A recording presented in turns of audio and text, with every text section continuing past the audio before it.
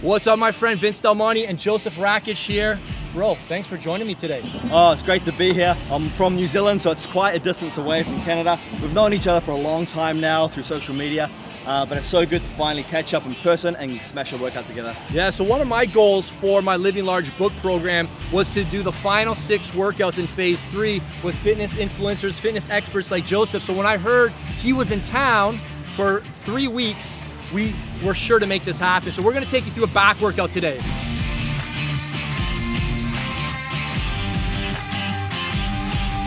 We shared lots of tips and techniques in this video, guys, so I want to pay close attention, take all this information, let it soak in, and it'll help you with your training so much more. 4 specific exercises, guys, and what we're doing is we're working through the 3 mechanisms of muscle growth. We start off heavy with some lower rep ranges, then we go through some moderate rep ranges, and then we finish off with some higher rep ranges. A lot of different exercises, ones you may have not tried before, that are really gonna help stimulate your back and give you that V-taper proportion. So if you're struggling to build your back, this workout's for you. Let's do it. Let's go.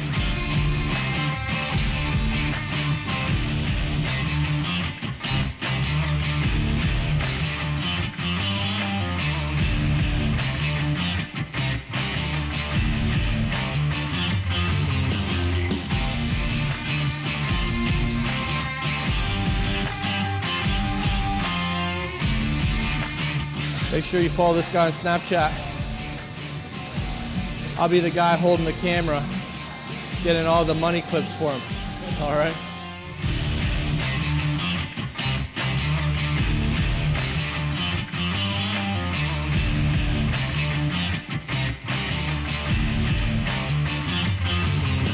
So what we just did there, guys, was 3 sets of 8. The idea is to go as heavy as possible.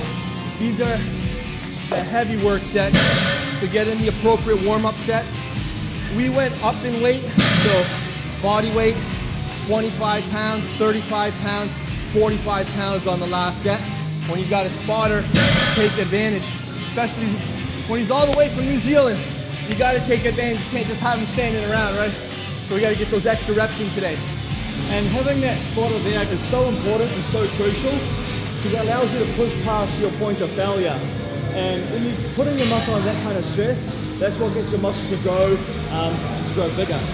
Even if it's just a spotter on the last work set, those are, what do you call those? You call them the money reps or what? Yeah, the money reps, the 4 sets. Money reps, the 4 sets, they're the ones that count. Exactly.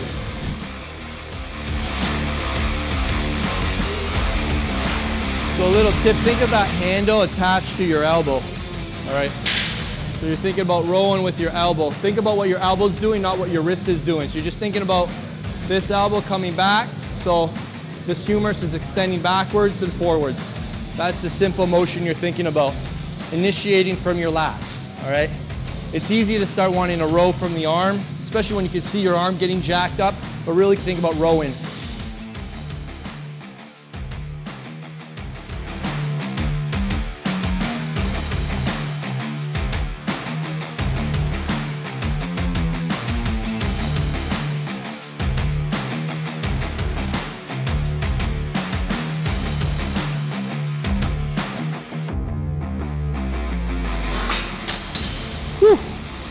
Feels good. Big thing there, guys, is to keep your core engaged so that your lats are working around a fixed object. All right, we don't want a lot of rotation. We want the lat to stretch, and then we work around a fixed trunk. So the shoulders extending, and then shortening. Extending, and then shortening. Keeping this fully engaged so that you can get that maximal contraction on your lats. Think about your lats. Squeeze in first. Looks awesome. There you go.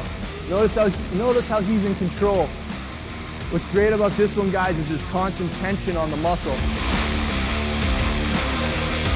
There's tension on the way back and there's tension on the way forward. So your muscle doesn't get a chance to break.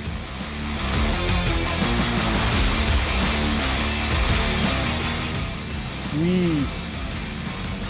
We're never swinging the weights, guys. We're always squeezing the muscles. If you want to sculpt your body, you got to think about squeezing, not swinging. This looks great. Good tempo. control, lots of activation.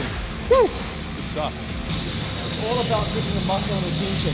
Time under tension is so important in training.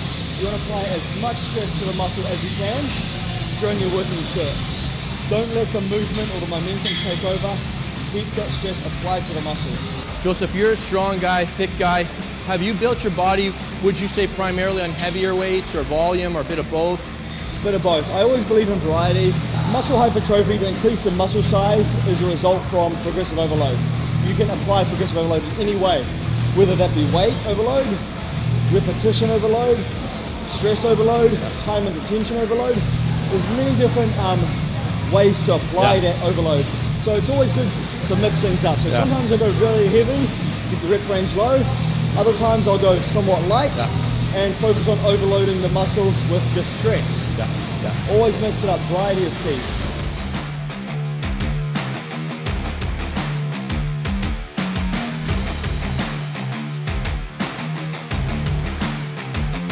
So when we're doing the higher reps, guys, the higher reps shouldn't trigger easy, especially when you have a spotter. What you want to think about is if I'm doing a 30 rep set, I want to think about a rep range I could get 15 on my own and then just have him spot me on the last 15, which is going to be really brutal. Your body will be able to do it if your mind is willing.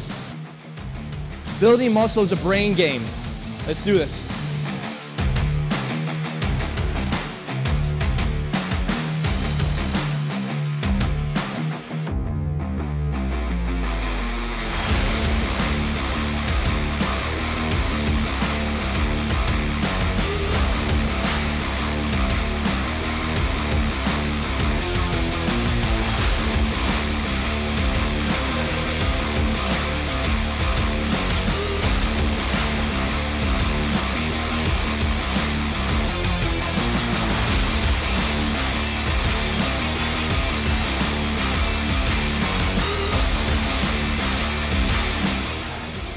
All right, we're gonna make this a little extra hard on this guy in this next set here.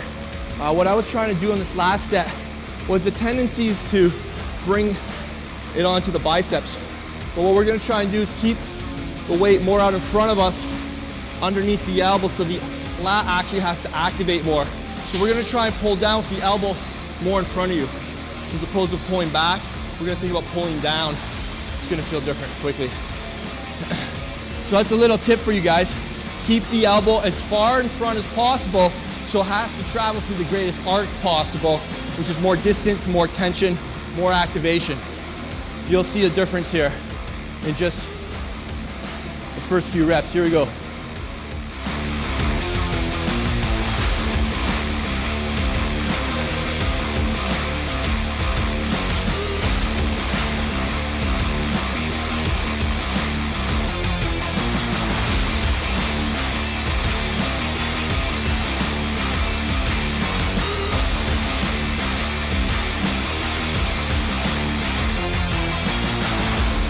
There you go, squeeze harder. Keep your ass in the seat, ass in the seat. There it is, see the difference? Ass down, squeeze hard. Woo, here we go. There we go, now we're growing. A few more, grow time, let's go. Let's go, money reps, here we go. Yeah, best rep. There we go. The lat is so much more pumped right now as well. Like every single one of those reps, you can just fill it with blood. And that's the whole point of training bodybuilding versus weightlifting. You're trying to work the muscle. You're not just trying to lift the weights, you know?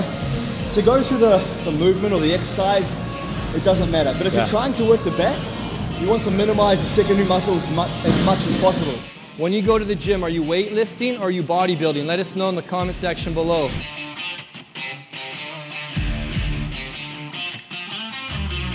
So what happens here, guys, the more you lean forward, the harder it gets. So if you want to lean forward, get your trunk up, you're going to get your delts in a position that are even more short. It's harder to contract them from this angle.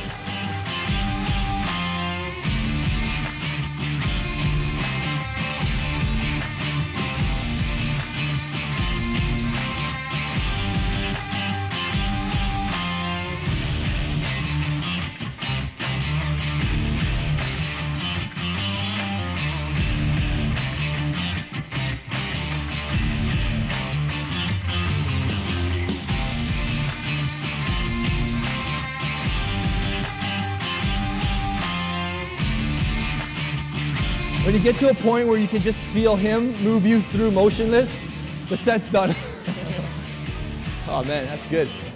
Another little tip there, when you're on your own, what I think about doing to keep me locked down is I drive my feet through the fixed object, and that locks me in so that, again, it's like your body in cement except for the working muscle. So before you row, drive your feet into the pad.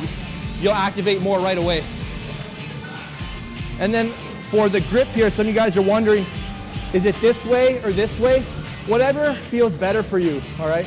Wherever you feel more delt activation, it's not right or wrong, it's just different.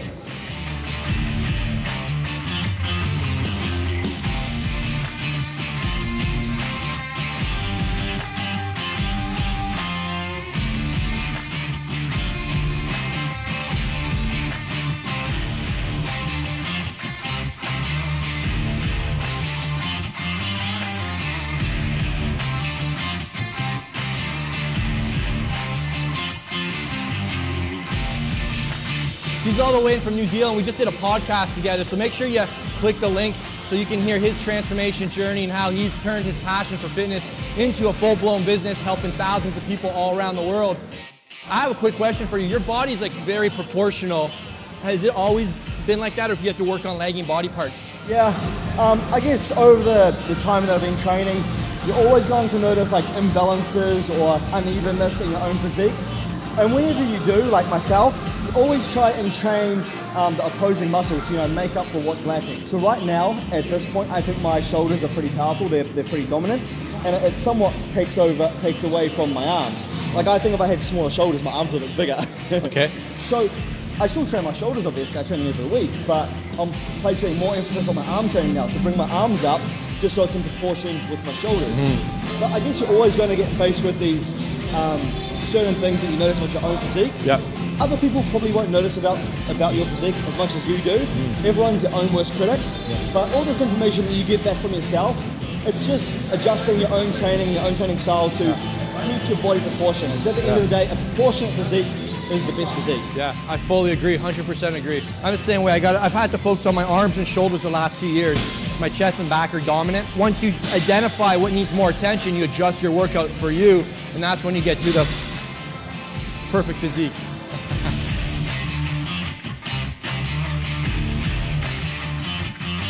Alright guys, so we're just finishing off our back workout. We've completed back. Now we're going to do some touch-ups on chest. So what we're doing is just going to be one set only. It's going to be incline barbell press to really work and focus on the upper chest. What we're going to do is we're going to do a drop set. So for those of you that don't know what a drop set is, it's basically a set of 10 on this weight. Then you're going to take a plate off each side. Then you're going to go another set of 10 on the 2 plates. Take another plate off each side. And the last set of 10 is just one plate only. So it's going to be 30 reps in total, no rest, and that is the drop set. It's a great way to apply a lot of stress to the chest, which is going to result in great shock to the muscle, which will help you with your muscle growth.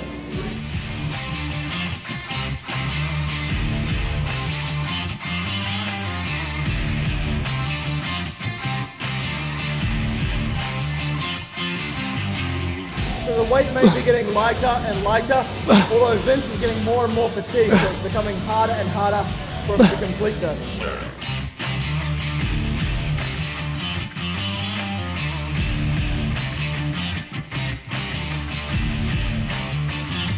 Oh man, what was that, like 90 seconds of work? Oh, it's a lot. So the reason we do those is because in this training program, we're doing body part training, but at the end of each body part day, we do some touch-up on the opposite body part. So today's back day, as Joseph said, we finish off with a little chest though. Good workout? Good workout. Yeah, man, sick, man. Yeah, Awesome, so there you guys go. That's the back workout with a little chest touch-up right out of the Living Large book program. Joseph, thank you so much, man. Where can they come and follow you? I'm all over the internet.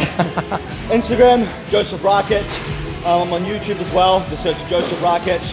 Snapchat is Joseph_Rakich, and my Twitter is Josef Rakich. Both of us are products of the gym and what the gym has done for us mentally so that we can go out into the world and do what we've wanted to do with our life goals. So we want to give you that book for free. Go to the link in the description box below, or the link above me here on the screen somewhere and claim your free copy. All you got to do is pay shipping and it's yours, and you guys can get living large.